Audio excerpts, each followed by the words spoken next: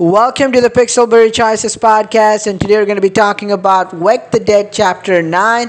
And before I start, I have read all of your comments, just didn't get the time to reply for one or the other reason, but I'll get back to each and every comment of yours from the time I stopped checking them, so don't worry about that. Alright, so let's get started with Chapter 9. So in the last chapter, at the end, we saw, when we come back to our colony, we saw that the two of the tower folks were there. So we run after them. And so these are basically the tower folks. One is a woman who actually we had an argument with, and later we knew that she was the one who literally reported us to Blackstock, and then that could have gotten us expelled from there or made us a target of Blackstock, that we would be sacrificed on behalf of the tower. And then we try to track them out, but as soon as we track them, we see zombies attacking them, but even something worse comes out, and that is, we see a couple of riders in horses. They're coming and they're basically just with brutality killing the zombies off. But what comes after was scarier, that they want to capture us because we have been invading their region there. So now what we are left with is that we go to their place, and they call themselves the Knight of Iron Mount.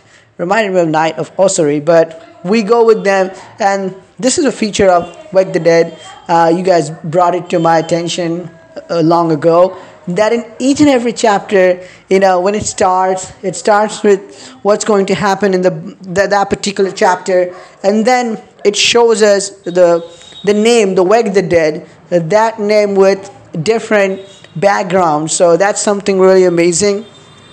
And we go there, we see the colony. So it's ruled by a king, as we came to know, Iron Mount, and we see people who are working hard, cutting the trees and putting them into rickety horses. There's a description, and also we see people who are really thin, and they look like, they're not well fed for a colony that claims to be that good with these good knights. But then we are brought in front of the king. But before that, we have a chance that we see the face of the head knight, who is a female, and her name is Alia, I think. And she is the one. So she looked like she's not bad per se, but she will follow the king's rules and king's whatever judgment the king gives, even though a lot of times she doesn't agree with him. But then we also see the two townsfolk, the tower folk, they try to pin the blame on us. But then before we are taken to the king, we will get an opportunity to read another lore about Iron Mount, so we can learn something about it, and this will help us like it helped us with the past three scenarios, in past three scenarios. So we read it, we see when it was established and all the rules it had, just like, Sunflower Creek, it has its own rules, and the king who is ruling it. So all the things we learn about, and then we are presented in front of the king. So we tell the king that we didn't want to come to their territory, or we were not trespassing there. But then the two tower folk, they say that we are originally from Tower and we came here betraying them. We try to say that, we try to explain the situation, but the king, who is named Trent, who looked like a total tyrant, despot, he didn't listen to us, and instead he said one from each group, one from the two of the tower folk, one from our group, and one of his head knight, which is going to be Alia. We're together going to fight against each other in the arena. Whoever lives, lives, and whoever dies, dies. And that's how we're going to be executed. So that was basically a moment when we realized that this king is up to no good. Alia did seem like she is not in full support of this, but she could not stand to her king at that point.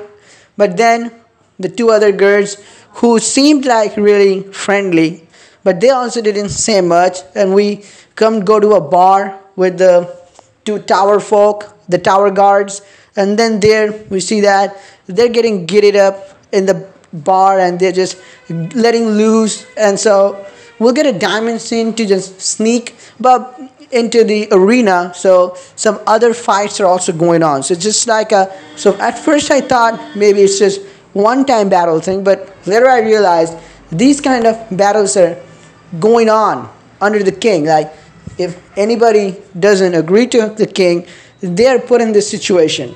So basically killing the people who disagree with him or have committed some kind of felony in a way that will make him look like, that will make it enjoyable for him, being a jerk that Trent is.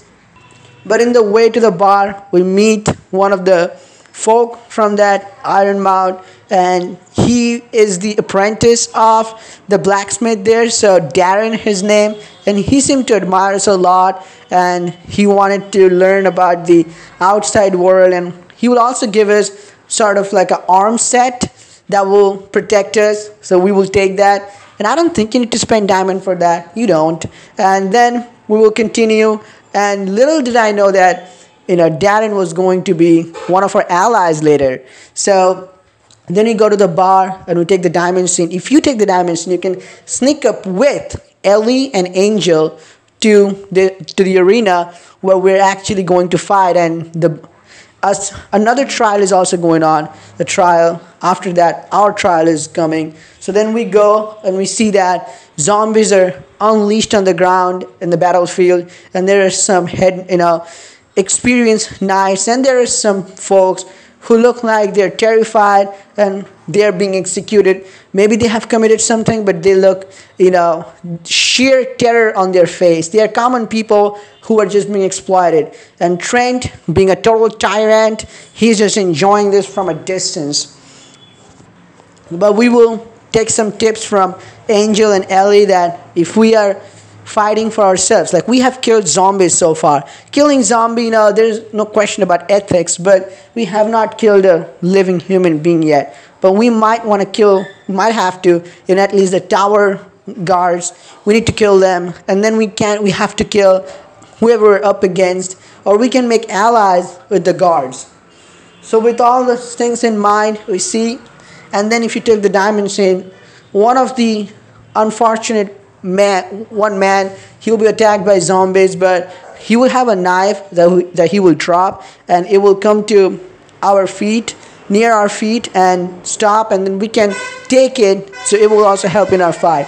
Then we go back and come back to the arena. Also, we get a little romance scene, like not romance, but we can just flirt with one, either Ellie or Angel. So I chose Ellie there, and then we get back and we are ready for the fight. Troy will tell us that we need to kill the tower guard, the female one, because if she gets away from here, then our identity, our hiding spot will be up, we'll be in the open. And before, when we discovered them in the open, before getting found out by the Iron Mount Knights, we also saw that they were talking on radio with Blackstock. So if Blackstock comes to know about our place, our colony, he will destroy it all by himself.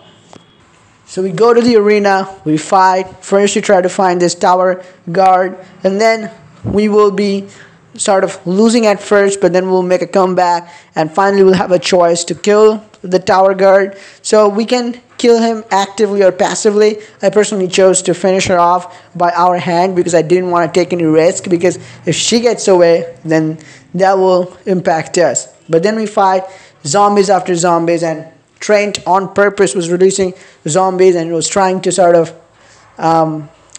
get us to let our guard down and just enjoy what we do. He was just enjoying how we were, if we were gonna get scared or how we're gonna die, what kind of death we're gonna get. He was enjoying all those things from the sidelines. But suddenly we see that they have captured not a normal zombie but a scout, and this scout calls us, basically calls to the other zombies, and they come there, and all the zombies get out of hand, and the zombies this time start attacking the people on the sideline. Even it goes after the king. So the king then, he just fled, saying like he needs to be saving, given how a coward he is.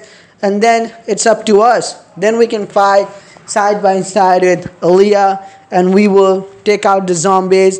We'll also save Aaliyah's life if we had taken the knife in the premium scene.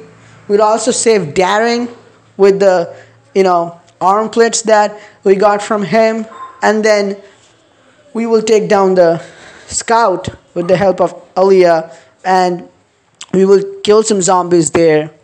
And then finally we will see one tower guard is dead, the female one, and the male one was trying to run away, but Aaliyah will help us and will sort of, I think she will hit him on the leg, so he will not be able to move, and thus the threat that he can deliver the message to Blackstock will be gone. So we help each other, and then finally Trent will be brought there by the people. So Trent is clearly not the king or leader they needed. He was a tyrant who ran in the face of danger when his people were in the need of protecting. Like, he didn't care about his people. He didn't care about anyone. He just ran away. And before that, he was just a tyrant, ruler of the place, executing people for fun. That's all he did. So then we get to choose that.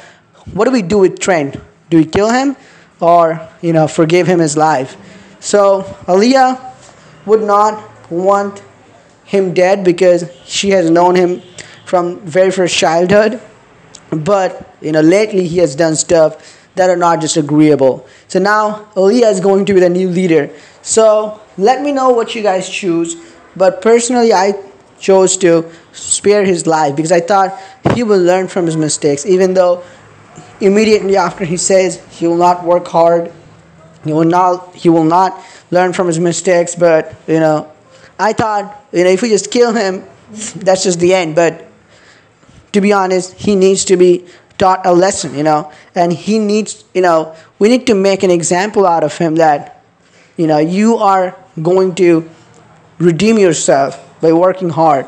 If you just kill him, that would not make any difference between him and us. So that was my POV. Let me know what you guys choose, and what did you think of that, and would you choose at that? So this was the hard choice of the chapter. And then we come back to our colony with some force from Ironmount and Aaliyah. We in a diamond choice. We get to build a special asset to the colony, to our lodge that I named Survival's Lodge. So we get to build that, but we need to spend diamond for it, and it will also increase our morale. But in the second option, you also get to choose in between basketball court and sparring arena, which are free options, but we can only build one of them. I thought we need to increase the morale because the morale is down, so I went with basketball court. Let me know what did you guys choose. And then we finally see that Dirk, coming and talking with us. So Dirk is giving off some negative energy that he doesn't believe we should be bringing this many people. And we are a leader of this lodge, but we will have to take the full responsibility it comes down. So he's acting sort of in a way like he doesn't trust us, or he doesn't trust many people. He doesn't want to do anything with us. And he's just the ominous character here, like, who is always negative. But what will happen? That's where it ends. The ending didn't have in and of itself any cliffhanger, but that's about it. Let me know in the comments your thoughts and opinions. To recap the chapter, as it always does, so we went with the Ironmount Knights. We met the king. We took the lore. We read about them, their history, and about them. Then we chose the premium scene, and we got a knife that we used to protect Aaliyah. We protected Darren by using, his plates, or by using some other premium outfits we had chosen before. And then also we get this hard choice whether to spare Trent's life, or kill him. So I chose to spare him. Let me know what you guys choose, and what was your reason. And then for the final two choices, I took the update, which is a premium update option to our colony, to our lodge, where we get to build a premium, asset that we did. And then in between sparring arena and basketball court, I went with basketball court to build moral, to have a balance between all the assets. And then I'm still a hunter. That's where it ends. And next chapter is going to be interesting because it's chapter 10.